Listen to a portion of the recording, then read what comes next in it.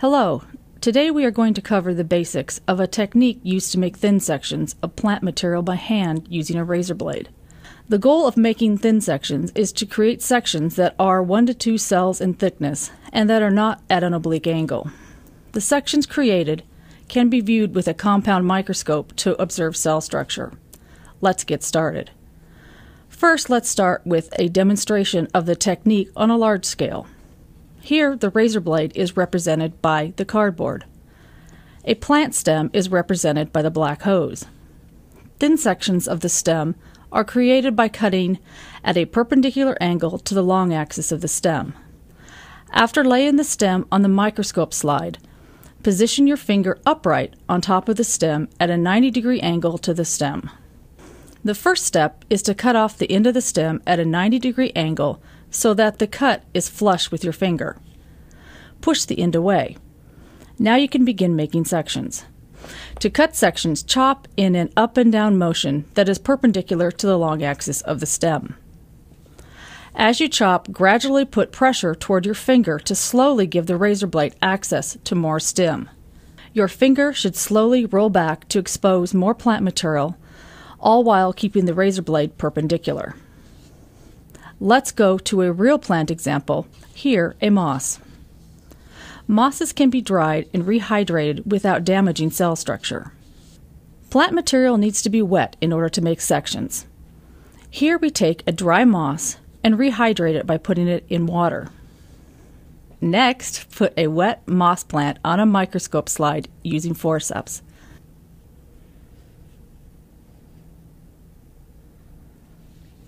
Add a drop or two of water to keep the plant wet. Put the slide under the dissecting scope to cut the sections.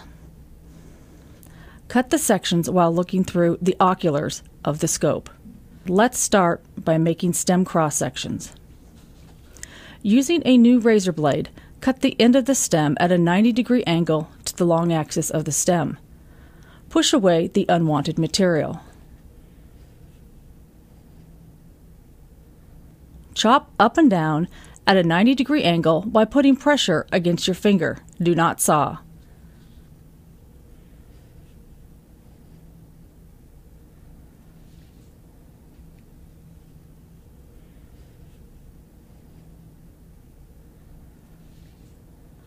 Let's continue making more sections.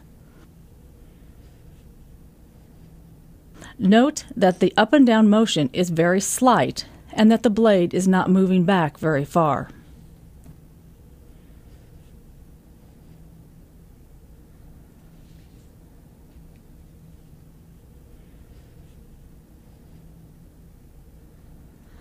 After cutting sections, push the sections away into a drop of water. If the sections stick to the razor blade, gently push them off into the water with forceps. Make sure that you have many sections created from which to choose. Next, spread out the sections in water.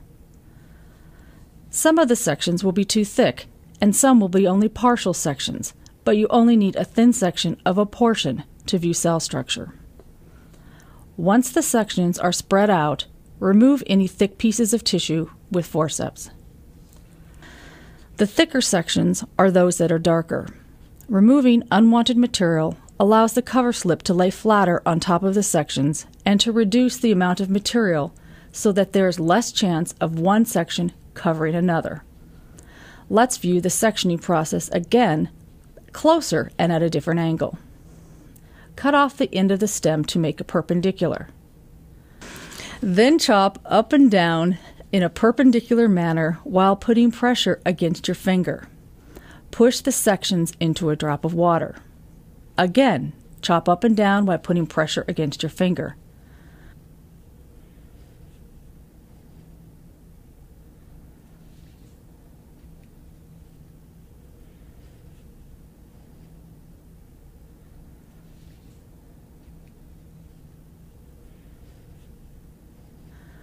Push the sections into water.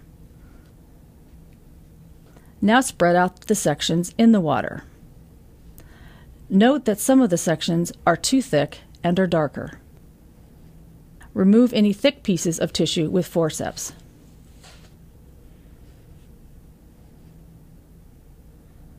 Once unwanted material is removed and the sections are spread out in the water, a cover slip can be laid on top of the sections to create a wet mount. The cover slip should be dropped from one side at an angle.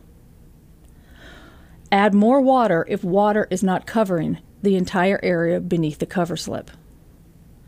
Water is added by touching the tip of the water bottle to a side of the cover slip and then gently squeezing the bottle, letting the water flow underneath the cover slip. Next, let's learn how to make cross-sections of leaves. The procedure is similar to that we saw for the stem cross-sections. Place the material in a drop or two of water on a microscope slide. You will want to orient the leaves as parallel as possible to each other as is feasible, so that as many leaves as is possible will be sectioned perpendicular to the long dimension of the leaves. To orient the leaves in the same direction, observe through the oculars of the dissecting scope and place your finger upright to hold the plant and the leaves in position. Use the flat side of a razor blade or your forceps to push the leaves parallel to each other. Cut off the ends of the leaves to create ends that are perpendicular. Chop up and down while putting pressure on your finger.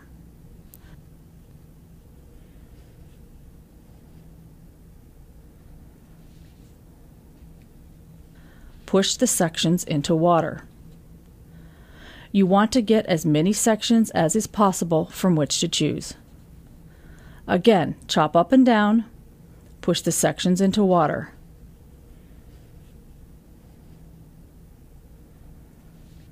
Or push them off of the razor blade into the water with forceps. Add more water if necessary.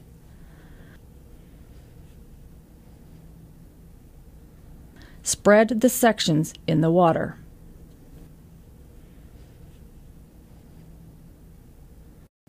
Remove the thick sections.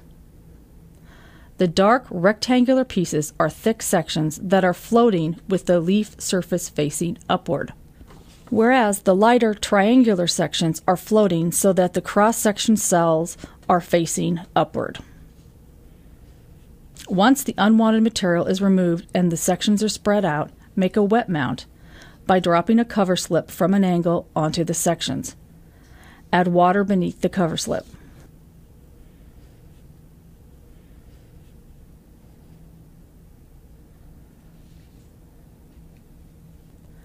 Let's view the process again closer and at a different angle. Orient the leaves in the same direction.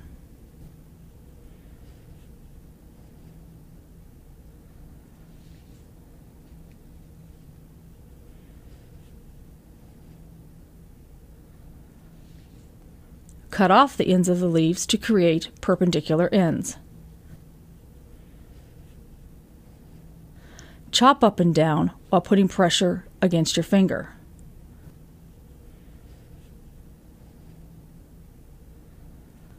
Push the sections into water.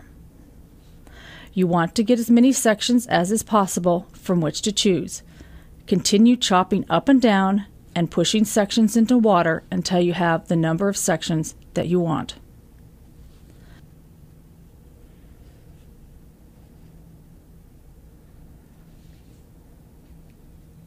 Push sections off of the razor blade if needed. Spread the sections in the water.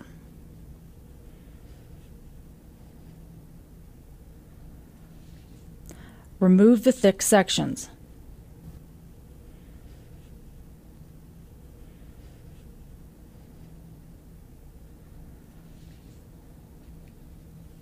Under the dissecting microscope, it is possible to magnify 40 times. As you do, it is possible to see thicker sections and those sections that are not oriented correctly. The dark rectangular pieces are sections that are too thick and oriented with the leaf surface upward. We want to look at the triangular sections. The triangular sections are oriented so that the cut surface is facing upward.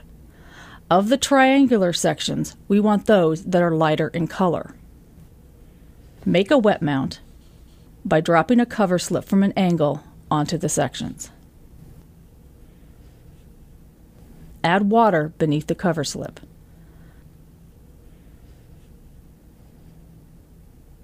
Sometimes air bubbles become trapped under the cover slip. Note the pair of round air bubbles in the center of the view. Later, we will see what air bubbles look like with the compound scope. We are now ready to look at our sections with the compound scope. To view the sections with the compound scope, first make sure that the 40 times power objective is in place, and then place the slide on the stage of the microscope. The focus knobs are on the side of the scope. The fine focus is the smaller of the two knobs. To move the stage, use the two dials on the knob beneath the stage. In a stem viewed with the compound microscope, the position of different cell types is visible, as is cell structure. To see the details of cells, focus up and down slowly. Sometimes whole sections are not obtained, or an edge of a section is thinner and shows more detail. The partial stem section viewed here shows cells one cell layer thick in the center portion of the stem or the upper part of the view. A thin section of the midrib of the leaf is seen here. Again, note that not all of the leaf is perfectly sectioned, but cell details are still visible. Air bubbles are distinct under the compound microscope. They are round and have very thick black outlines. Thin sectioning by hand is a skill that requires patience and practice, but can be very satisfying once mastered and results in opening up the world of plant cell structure.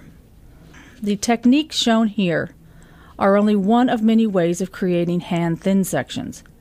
Start by trying sectioning as shown here, but modify the technique to suit your style.